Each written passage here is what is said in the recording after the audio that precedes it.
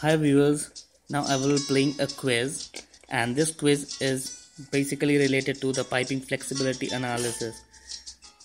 Some of the key questions I will be just looking into and trying to answer them. So let's start.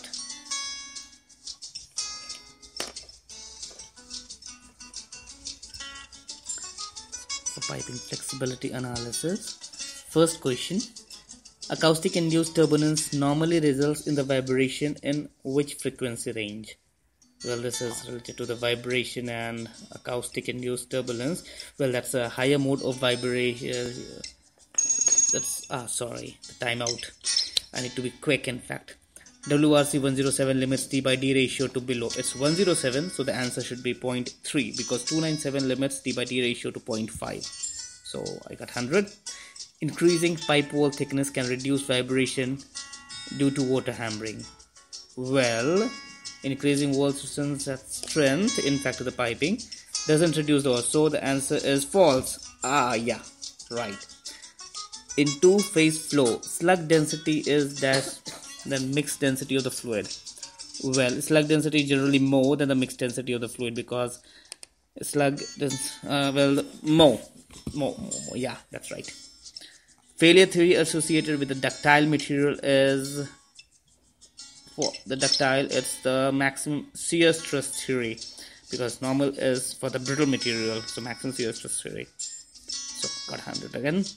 Which stress type is least generated within pipe during normal operation? Least generated, well, that is the radial stress. We don't take that into consideration in the normal operation case, so that's it.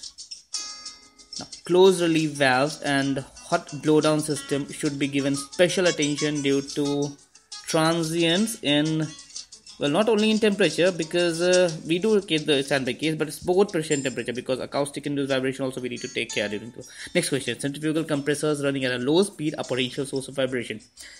Yeah, they are, and generally due to rotating stall as mentioned in the Energy Institute guidelines, so that statement is true. Well, that's fine. Value of stress intensification factor is independent of thickness. No. When we look into stress intensification factor, the formulation in appendix D of B31.3, we see it's a thickness dependent. So it's not independent, so it's going to be false. Okay, that's fine. Periodic flow induced excitation due to dead leg creates pressure disturbances in which frequency range? Well, that is generally in the low frequency range excitation, yeah. Most of the response to a slug flow is primarily caused by dash frequency modes with dash model.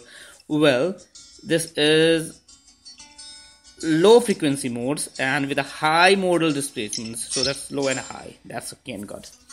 Out of the below flange leakage check method, which is very conservative. Well, in that case, it is a pressure equivalent method. That's the Kellogg's pressure equivalent method, which is really very much conservative. Rest two are less. That's again right. Now, maximum normal stress theory is applicable to, well, that's for the brittle material, because ductile we do have the shear stress, so it's applicable to the brittle material, and hence, yeah, that's right. Which is another source of sustained stress generated in the piping system? Sustained stress generated in the piping system. Well, insulation, yeah, that is pipe weight, yeah. Wind load, no, that's an occasional loading. So wind load is the answer, because pressure 2 is also okay.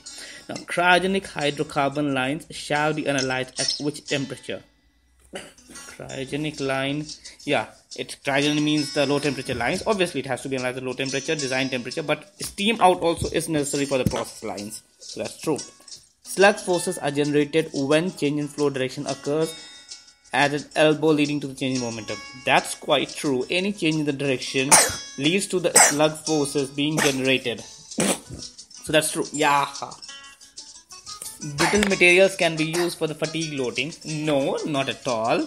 Because we, for the fatigue loading, do the tensile. We use it generally more tensile materials. So brittle material, no ductile. Ductile is the preferred option. So it's false.